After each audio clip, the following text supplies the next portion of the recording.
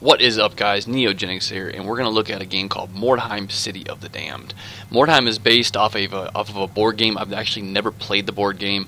I don't really know much about the board game, to be honest. There's a lot of lore that goes into the background of this game. There's a lot of lore similar to like the Warhammer 40k universe, stuff like that. It's got a lot of lore. There's 4 different factions you can play right now, as you can see. We're going to go ahead and just play with the Wolves of the Waldstein. It's basically a human faction, so we'll go ahead and take a look at that right now. There's going to be a lot more content added, as you can see. All this is coming soon. The only thing you can really do is you can manage your guys, and this is kind of what your units will look like. You can go in here, you can manage their armor, the helmets, and it actually does change the look. You get different, you can put a two-hander on them, a crossbow, whatever you want. They also have skills that you can do, so you can give them different kinds of skills. There's actually a guy that's a magician, or a wizard type guy, and he has spells and stuff that you can use. The spells will all do different things. And then there's that big ogre. This is like one of the elite impressive units, is what they're called, impressive. Every faction has one that's similar to this. So he's got a really big axe, 2 swords. You can put a mace and a different weapon. All the weapons do different things. I've only played a few games of this so far. It's actually a pretty interesting game. The graphics are pretty good on it. It's still in early access, like I said. There's going to be a lot more content added right now, or down the road. I mean, coming soon. All this stuff is coming soon. So there's going to be a ton of stuff added. I cannot wait to play the campaign. Let's do a skirmish real quick. We'll create a game. Come on. We'll just go with Neogenic Skirmish. I'm going to go with an AI, a CPU. And if you keep clicking this, you can actually choose a different faction to fight against. It'll eventually change, so that you can play against that one. You can play against the females, or you can play against the Skaven. So we're going to go ahead and play against the Skaven. You can change the maps. There's different maps that you can pick from. I think there's like 6 or 7 of them, something like that. We'll just pick this one. Time of day. You can pick day or night. Let's go with night. I don't think I've played a night one. Rivals in the ruins. Let's see. I don't know what these are. Warbands arrive on the scene from opposite directions, both deploying near their wagon. One of the warbands deployed around its wagon, while the others split up into 3 small teams. Both warbands are deploying in 3 small teams and spread out on the map. Warbands are deploying completely spread out randomly in the map, scared by something. Vision the Dread. One warband deployed near its wagon, while the others scattered randomly on the map, scared by something. Horrors of Mordheim. One warband deploys 3 small teams, while the others scattered randomly on the map. One warband is caught exploring buildings, while the other arrives and deploys around its wagon. One warband is caught exploring buildings, while the other arrives and deploys 3 small teams. So, I mean, there's all different kinds. Holy, I didn't ever even notice this. Probably just going to go with, yeah, we'll just do this one. This way we both arrive on the scene with our own units. We're not just randomly thrown out. Winning conditions are just going to be basically just to kill the Skaven, kill all their guys, or to make them rout. And there's a morale system. As your units start taking damage, they start getting critically hit. As they start unconscious and knocked out of the battle, your morale will start dropping. And once your morale reaches... Give me a second.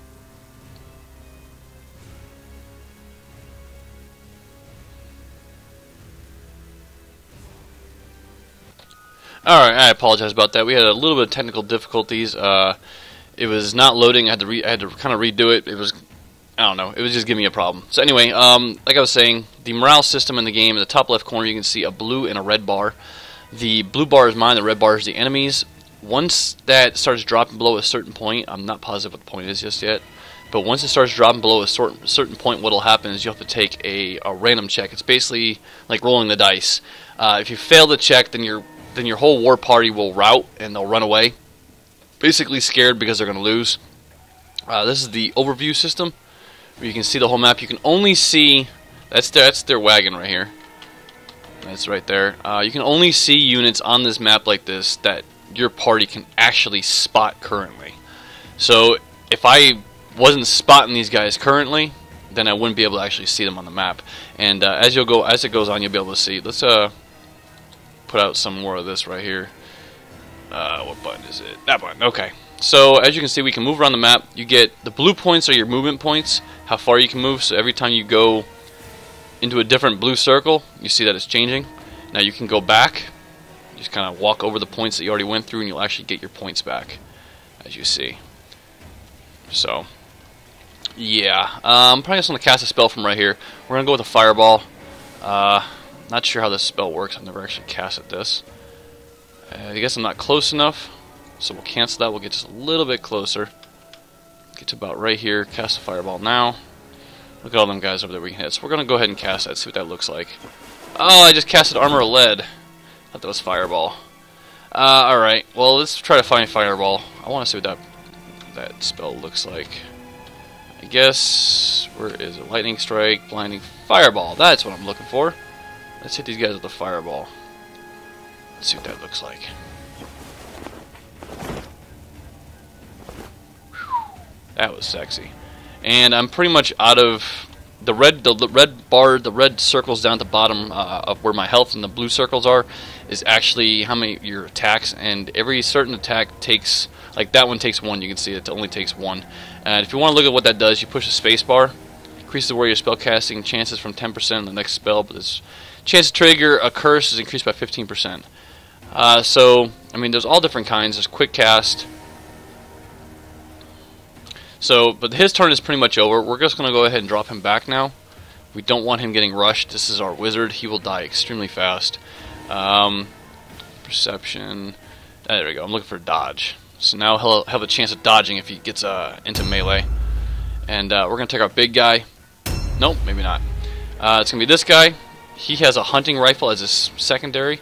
So we're actually going to change him to his hunting rifle as soon as I can find it. Switch weapons. Like I said, I've only played a couple games on this, so I'm not too familiar with all the mechanics. Perception, where is... I guess you don't actually get... I have to get a little bit closer maybe to hit these guys. Overwatch, Entrench, Perception... I'm looking for like... It should be like aim, something like that, but I guess I don't have the range. Let's try to get a little bit closer. There we go, shoot. Alright, so we have different ones. That one takes 4, this one takes 3. That takes 4, 4. So we're just going to go with a shoot. That's the only guy I can hit. Usually you can move around and you can actually hit other targets. You can select other targets to hit. So I hit him for 48. And now it's just going to end his turn because he has no movement left, nothing else he could have done. Let's go ahead and switch his weapon also because I believe he's got a bow.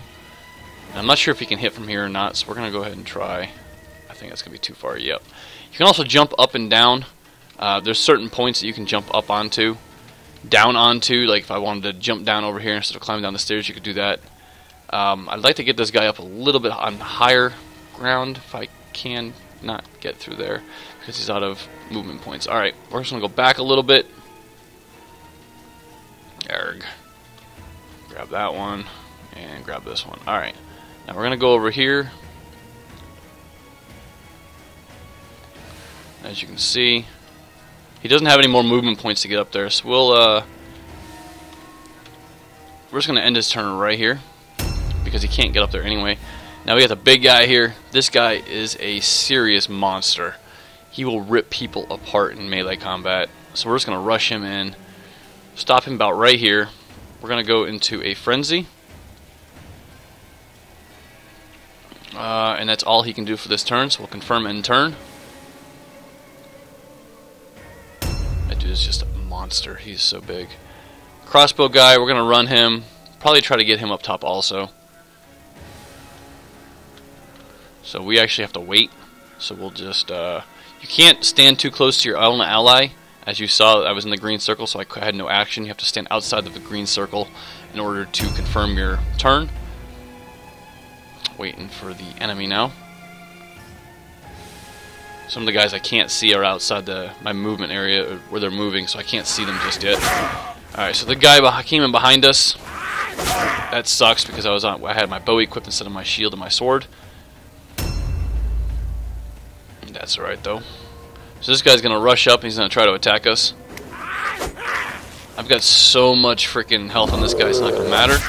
He did a frenzy counterattack and knocked him out in one hit. 170 damage, knocked him down. He is done. That guy is completely out of the game now. You can loot these guys and take their equipment and weapons and stuff, but the problem is with that is because it's still early access, you don't actually get to keep all your weapons and armor and stuff that you find on the ground. So really there's no point in doing that just yet. Fear check, because the guy's a monster. Hits me for 52.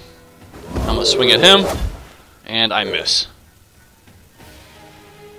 He's going to go ahead and go into dodge stance, meaning that he has a chance of dodging my attacks when I actually do go to swing at him. Another guy's going to come up. Only he's going after my guy with the gun.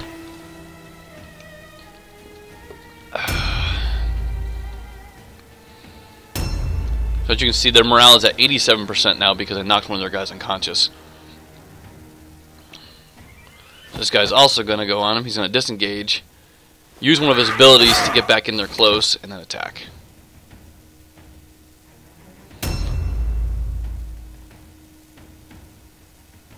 This guy wants to attack the ogre also. The problem is the camera is sometimes a little bit buggy. They know that's an issue. They're working on that to fix it. So I'm going to get another counter attack. 79, knocked him out of action. Like I said, this dude is a monster.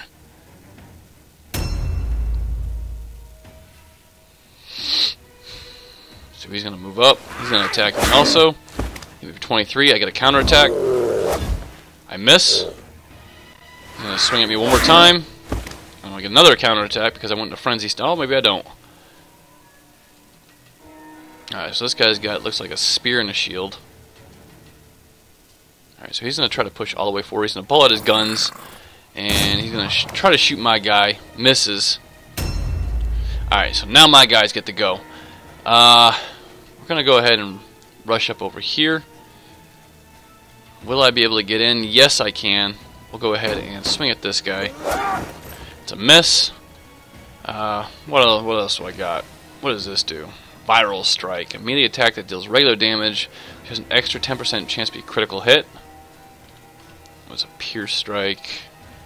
25% voided. Armor break. What does that do? Immediate attack that deals regular if the damage is dealt reduced by 10%. Not bad. Probably just gonna go with a strong blow. Yeah, we'll go with a strong blow. If that would have hit, that would have done some nice damage. We can only attack now this time. So we'll swing at him, hit him for 68, and end our turn. Bring this guy up. We're actually going to switch his weapons, I believe, so that he's using 2 weapons. There we go. And we'll try to get him in here. There we go. Got him in. We're going to go with a strong blow. So like I said, the camera is a little bit funny. They know it's an issue, and they are working on that in the early access. They're trying to get that fixed so that you're not looking at stuff through walls and stuff. This guy's got dual pistols. Go ahead and pull those out. I am going to go over here and shoot at this guy. If it'll let me. I might not be close enough. Hand shot. We'll go with that. What was that? Oh, no, we don't want to shoot. I want a hand shot. After that guy. I missed. And there's nothing else we can do. He's out of points, so he'll just end his turn. This guy's going to run up. I'm going to get him in there. We're actually going to switch his weapons too. Switch weapons, and then we're going to actually swift charge. Which, I'm just outside here, so when I swift charge, it'll rush him in, and then he gets a bonus to his attack. As you saw right there, 108. We're not going to flee, because fleeing is just silly. We're just going to end our turn.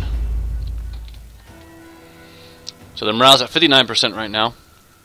So if I can just whittle the morale down a little bit more, they'll have to take a check, and then once they take their check, if they fail, we automatically win. So he's going to go parry stance. And our boy is up again. Excuse me. Let's see. Wildcasting, concentrate. Lightning strike. I think I'm going to hit a lightning strike on this guy's. We'll go ahead and hit this guy. Failure. Okay. No big deal. I wish we would just stay on that instead of running around. There it is. Lightning strike. We're going to try to hit him again. 64. Beautiful hit. Must not have... Alright, Curse of Rust.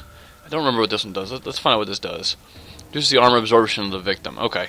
So, come on. Curse of Rust. He doesn't have much health. He doesn't have much health. But the other guy is full, so we're going to hit the guy that's full. I'm not sure. It looked like it hit. It didn't say failed, so we'll go wild casting. So the next thing we do, his next ability is going to be that much better. Concentration. I'm not sure if these all stack or not. Like I said, I don't know all the mechanics. So we'll go with that, and then we'll just end his turn. So in his next turn, he should have some stuff built up. I'm not sure if that's going to work or not, but we will definitely try. Staggering Blow, Kidney Strike, Strong Blow. We're just going to go to a basic attack. It's only at 53%. What else we got? Delay. Let's try a Strong Blow. I mean, that'll pretty much knock these guys down. Actually, they don't have that much health anyway. It'll almost kill this guy if we hit him. Oh, and it did.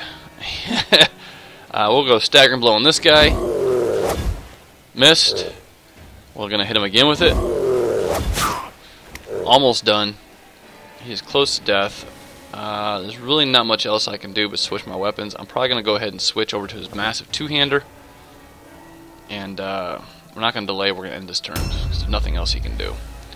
This guy right here, what do I have? I have a crossbow, so we're just going to go ahead and attack. These guys are not very good at melee. These are my range guys I have them set up as. So, don't surprise me to have these guys missing like they are. We're going to go dodge stance. And then, all alone check. He's good because there's 2-on-1 over here, so I have to do an all alone check. If he would have failed that, he had to flee.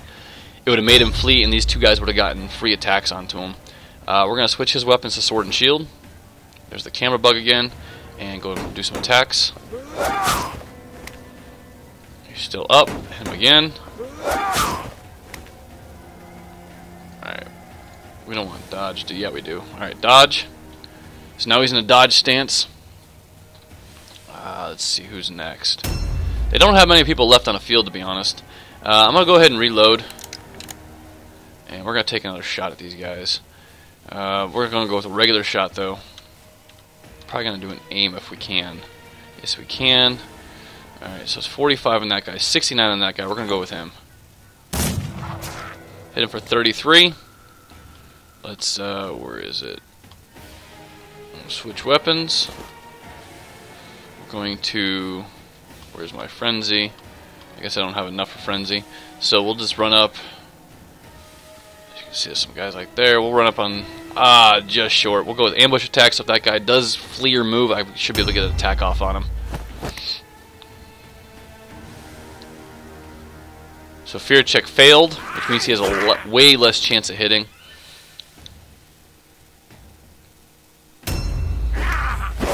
This guy gets to go one more time, and he should get another attack.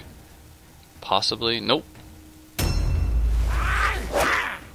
I'm going to swing my big axe at your face. Come on, swing the axe. Nope, maybe not. Muddy charge. We're going to go with a muddy charge. That guy doesn't have much health. I really don't want to charge that guy, to be honest. Kind of go around him. Muddy charge on... That guy doesn't have much health either. Huh.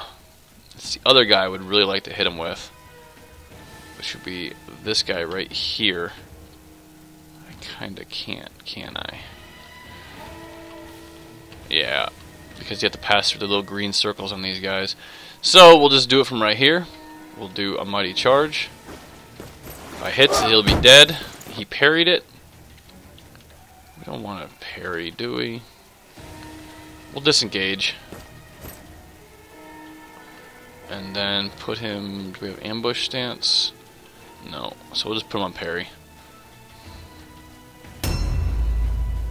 Oh, this guy's turn. We'll get him in here.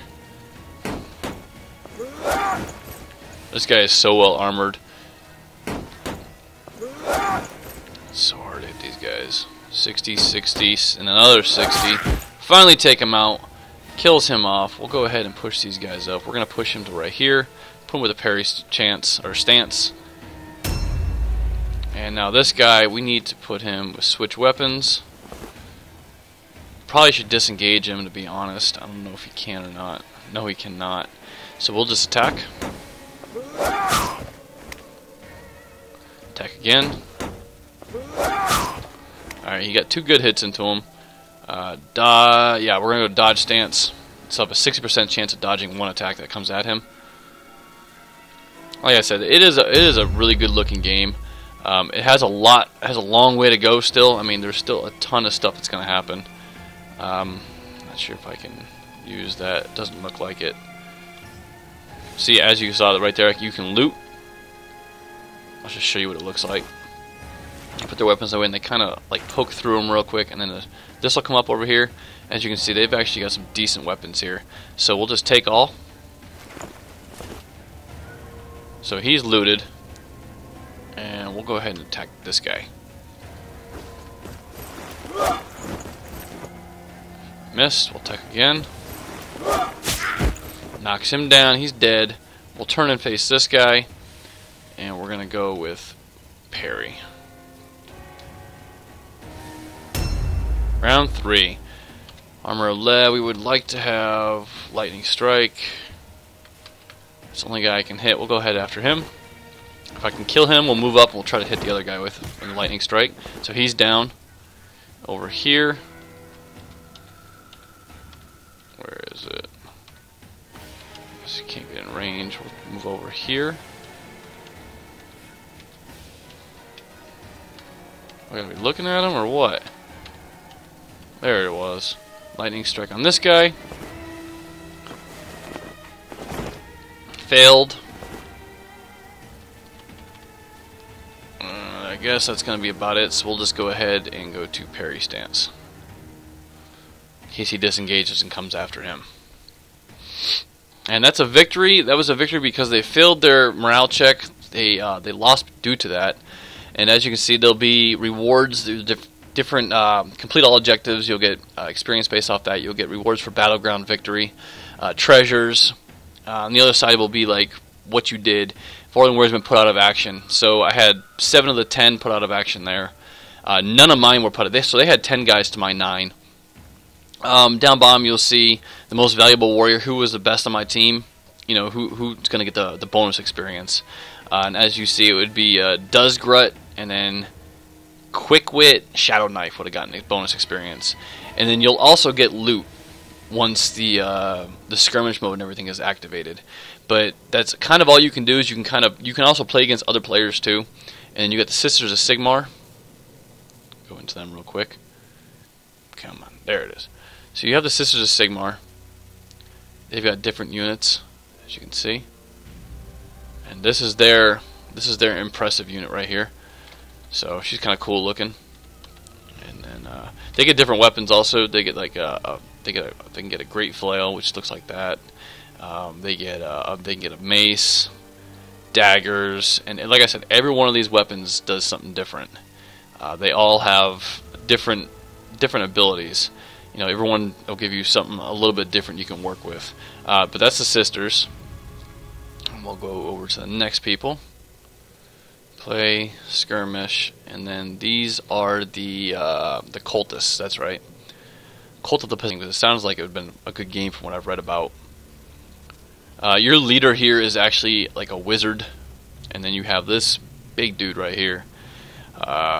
Yeah, it's a freaking beast.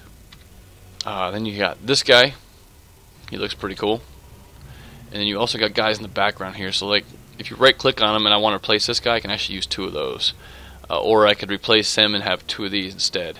But that's by right clicking. It shows you what you can change out. So I can put this guy pretty much anywhere. These are henchmen. These are henchmen. Heroes. The only thing with heroes is they can only go up front here. So if you didn't want to use this guy, you could actually trade him out for anything. So you can actually move your guys around and rearrange your units to have whatever you'd like. Whatever kind of fits your playstyle mostly. And then we will check out the last one, which is the Skaven. Which is really weird because I never actually saw that. I didn't get to see their I'm here in a second. This guy, right? Him. I didn't get to see him. So, yeah, he's a big bastard. And the same thing, you know, you right click. You can't change your main hero out, but you can change out pretty much all the other guys. You just kind of mouse over, right click, find out what you want to change. And then, you know, they got different weapons. They've actually got different types of weapons. They've got the fighting claws. They've got weeping blades, warlock pistols. But everything's still a work in progress. But it is actually a really fun game to play. You can, like I said, you can play against other players in the skirmish mode. It'll put you in battle against other players. I haven't actually tried it yet because I've been just kind of learning the game little by little. But I wanted to show this game off a little bit because I thought it was pretty impressive. I think it has a long way to go still, but it is definitely a work in progress, and it is early access. You can pick this game up on Steam for around $32 American, somewhere around there. And once the game is actually fully released, they said the price is actually going to be about another 20% on top of the 32. So you might want to pick it up now if it looks interesting to you at all. But yeah, I hope you guys enjoyed the video. Let me know what you guys think of the game. Tell me if you guys would be interested in buying it, or if you want to wait down the road to see what happens. Definitely let me know. And we will talk to you guys next time. Later.